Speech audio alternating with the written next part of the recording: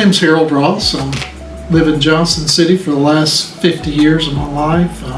Grew up here, moved here with my family in '72. I moved away for 1 year and I missed it so bad I came back. One of the things that I really love about the area is just the beauty, and I do photography as one of my hobbies.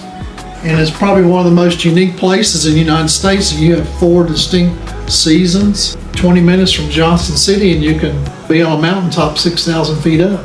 Or you can be at a waterfall, swimming in the pool. Or you could be whitewater rafting down the Nolechucky River.